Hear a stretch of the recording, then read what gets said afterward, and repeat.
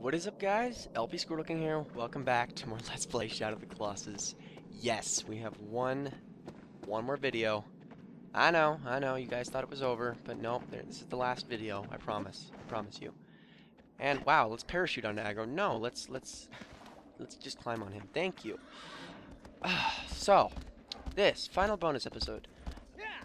This is going to be showing off all the items that we unlocked in the time trial mode, or the time attack mode. Basically just going to be showing off the power of every single one of them, and I'm also going to be showing off all the unlockable items in normal mode, as well as showing off one last secret. The reason this took about 2 months after the last bonus episode to come up is because this final secret, you have to beat the game several times to access, and I never really just decided to sit down and beat this game 3 or 4 times to do so. But anyways, what we're going to do is we're going to head down here to the second Colossus. Second, because I already beat the first one on this file, apparently. So what I'm going to do is we're going to use our Cloak of Desperation. Hold on. Yeah, there we go. So now we won't take damage on the way down. Makes life a lot easier for us. So, first things first. I'm going to show off... Where is it? The Harpoon of Thunder. That's going to be perfect for this fight. Fighting Quadratus once again. So come on, Quadratus. Come on out, buddy. I'm going to show the power of it. It does a lot more damage when you actually hit a major sigil with it than a minor sigil. But we'll try this nonetheless. So I'm going to try to aim for his... I'm not going to go for his back feet with this. I'm going to go for his forelegs. So let's wait for this guy to rear up. Come on, buddy. Come on. Here we go. Wait for him. Here he goes. So I can do this just right. And... I didn't do it correctly. Dang it.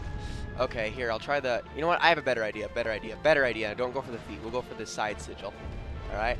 Because he does have one on his side. So stop turning around. Alright, here we go. So I can find it. Let's see if I can hit the right spot. Yeah, there we go. You see how much damage that took off? That does quite a bit, doesn't it? Well, we also have the Queen Sword that I want to show off, okay? Now let's see if we can get this guy in the foot real quick. Wait for him. No. There we go. Alright, now we're going to get him in the foot. Or we did get him in the foot. Now let's climb up the guy and let's get him with the Queen Sword. Let's show off how much damage this does. Something that should be noted is that the more you play through this game, the more powerful your sword will become. So it eventually kind of nullifies the effects of the Queen Sword, of how strong it is anyway. It just kind of makes it a little pointless after you've beaten it like 5 times, because then even the regular sword is just as powerful. But even on the second playthrough, watch what this does. Let's go to the sigil, and let's flail around a little bit. Come on, Wander. Get into position. Let's show off how much this does. One stab, there goes the sigil. It's awesome. It's awesomely powerful. So that is the Queen Sword for you, and then all the rest of the unlockables we have the Cloak of Desperation, which basically is we're able to avoid any fall damage with it because it acts like a parachute. But we also have I'm trying to remember the exact name of it. We have the Shaman's Cloak and the Shaman's Mask. Okay, Shaman's Mask allows us to do more damage. So even if we don't have the Queen Sword, let's see if I can show off how much damage this does. Alright, here we go. Oh, don't you shake around, buddy. I need to get a stab in on you and show these nice people how much damage I can do to you. Excuse me. Alright. Okay, come on. And... Oh, that's right. The Shaman's Mask does defense. Never mind. Whoops. Oh my gosh, I had a little bit of a dirt moment right there. That's right. Shaman's Mask raises defense. I totally neglected that. Anyways, a fully charged stab, it will do the amount of damage needed to take out a major sigil with the Queen Sword. No matter what you do, it has to be a fully charged stab or it won't work, as you can see. Didn't do a fully charged stab, but it still does quite a bit of damage. Anyways, that's pretty much all I have to show in here in hard mode. But now we're going to head back over to normal mode, and I'm going to show off some things. So I'll see you in a second.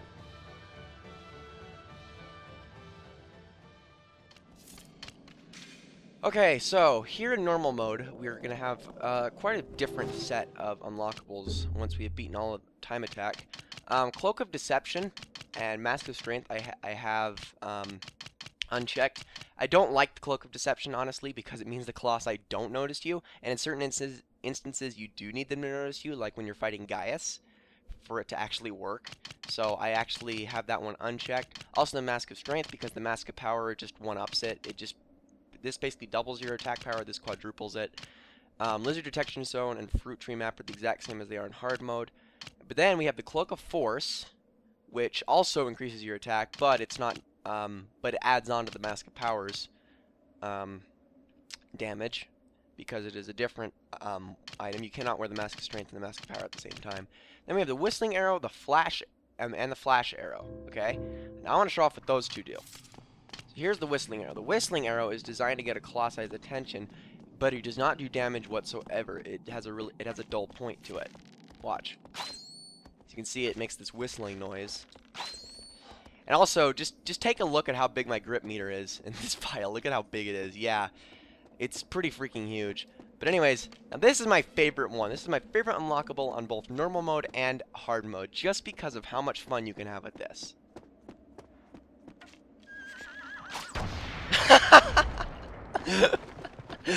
That is the Flash Arrow. That is the last unlockable you can get in normal time attack mode. You have to beat all 16 Colossi in normal time attack mode to get it.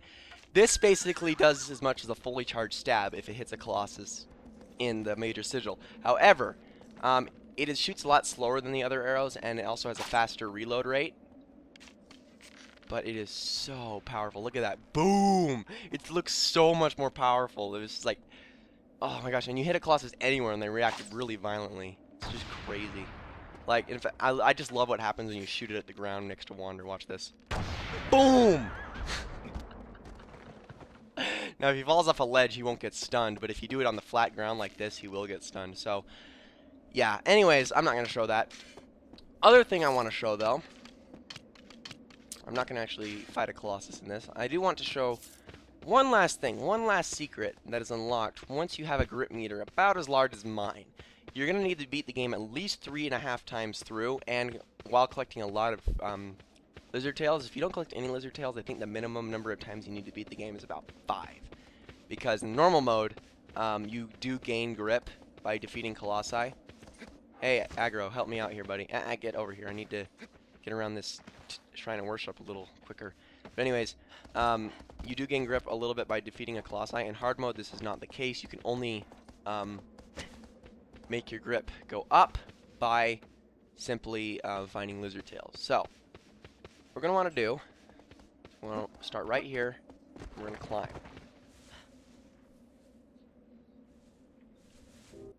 Okay, sorry about the cut there. Anyways, so, we have a long way to climb, and I mean a long way. So, get comfortable because it's going to take a while. Now, you don't want to hesitate while going up here, because if you mess around for even a little bit, you might lose all the grip you have, and you'll plummet to your death, because when you get high enough, yeah, you'll die, no matter how big your health bar is. So, we are going up quite a ways, and again, keep in mind, you need a really large grip meter to do this. And there is a specific path you do need to take to get to exactly where I'm going. But this is a very, very cool secret that I could not wait to show off at some point. So, just keep climbing. Look at him.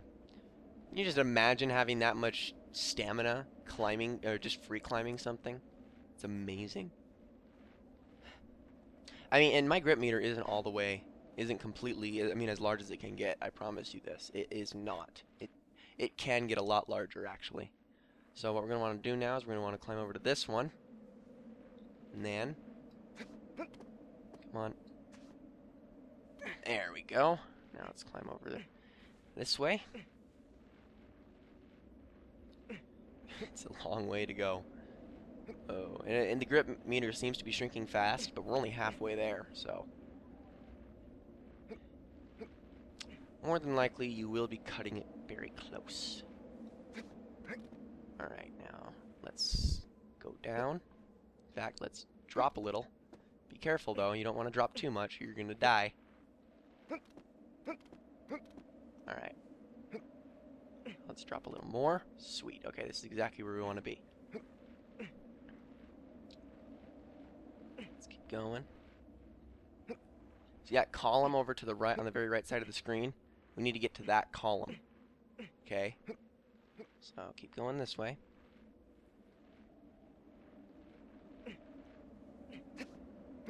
Alright, sweet. Don't want to miss anything. You gotta just keep climbing the moss. Alright, so let's go over this way. Yeah. I mean, the last time I climbed this, I have beaten about 6 or 7 Colossi since I last climbed this, so I am definitely not going to cut it as close as I did last time, but anyways, regardless. Oh, and I've also gotten a few lizard tails since then, too. Alright, now we're going to want to jump back. Let's start climbing up this way. We're almost there, actually. We're almost there. It is quite a ways. And I tell ya, once we get to where we need to go, it's pretty amazing. Alright, now instead of going right, because you can't, you're actually going to want to go left and jump up here, and you want to go this way. And here we are. We've made it to the top. Check it out, guys. This huge bridge. We started out we saw in the opening cutscene that Wander took Agro across, get into the Shrine of Worship. And we've seen throughout, like, pretty much throughout half of the Forbidden Land because of how large it is. This is it. I'll be showing what's at the other end of it in this video, but no, I'm not going to walk the whole way in normal time, I promise you. But the first thing I want to show off before we do that is up here. This is from the ending cutscene. You remember Mono and Agro walked up this way, and up here is where it ended, where the game came to a close. I want to show you what's up here. Hey, look at our grip meter, still hasn't regenerated completely. Jeez. And here we are. I love this place. This is called the Secret Garden. Secret Garden is basically the paradise that Mono and Agro and the reborn Wander would spend the rest of their lives. And where eventually it would become a civilization of horned children that would lead to the video game Eco, which I promise I will LP at some point. And this is also the hole that Dorman speaks to us through. Jump down there, you will fall inside the Shrine of Worship. However, you'll die if you jump down there, so don't try it, no matter what your health bar is. And there's a little canal running through here.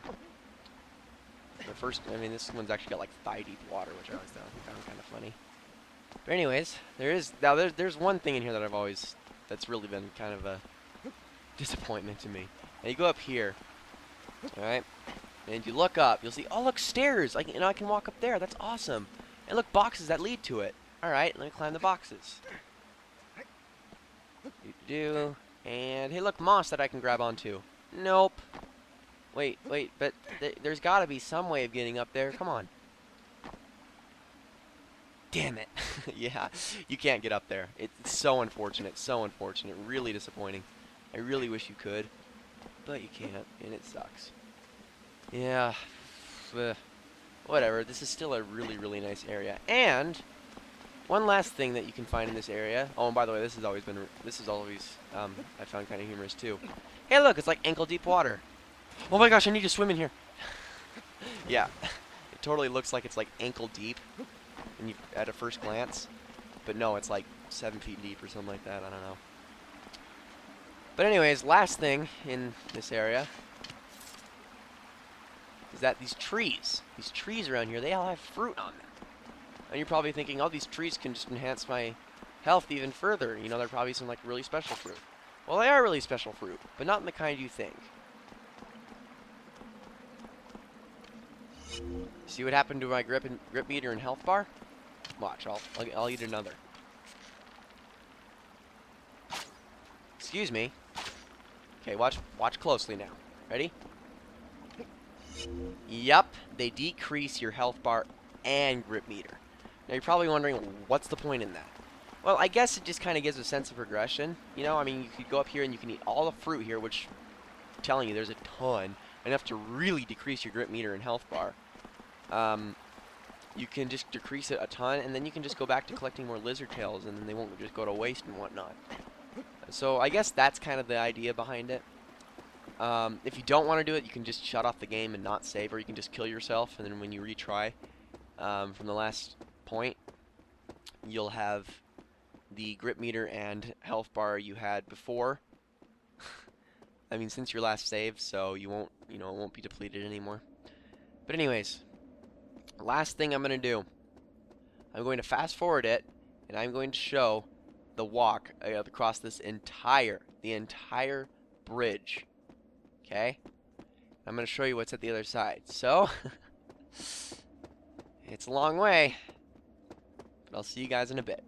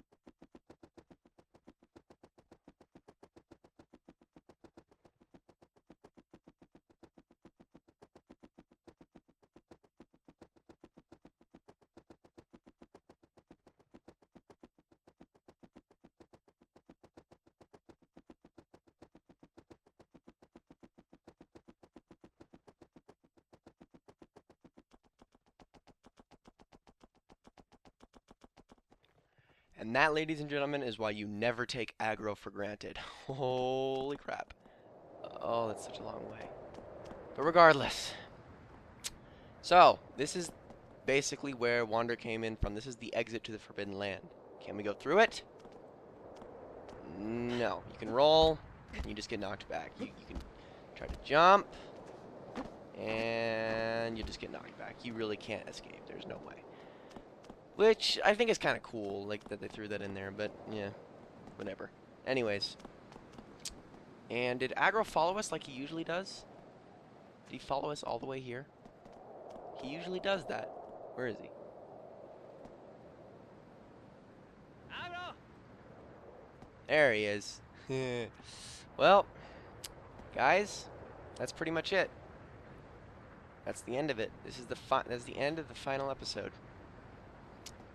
Shadow of the Colossus is officially over. I'm glad you guys enjoyed this LP, to say the least. Or at least few of you did. Because I had fun playing it, obviously. Obviously, I'd love to Let's Play Shadow of the Colossus, because I did it twice.